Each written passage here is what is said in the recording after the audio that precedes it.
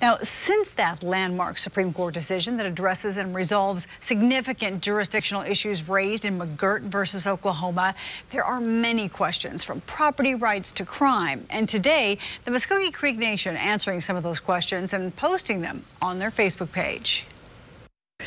The Muscogee Creek Nation says they and the state are committed to ensuring that offenders face justice for the crimes for which they are accused and are committed to maintaining public safety and long-term economic prosperity for the nation and Oklahoma.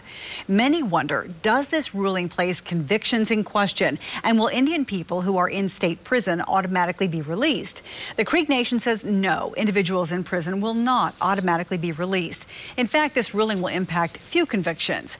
Any person whose conviction might be affected will either remain in prison or face re-prosecution and reincarceration by tribal or federal authorities. Any challenges to convictions will be evaluated on the merits.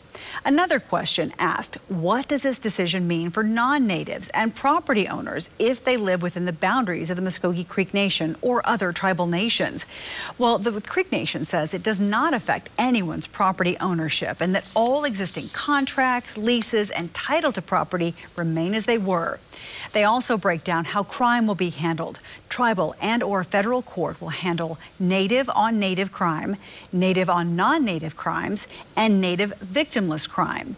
Federal court will handle non-native on native crimes. State and or federal court will handle non-native on non-native crime and non-native victimless crime. Now, there were several other questions answered. To read all of the other questions, we have a link to this story for you on our website, kjrh.com.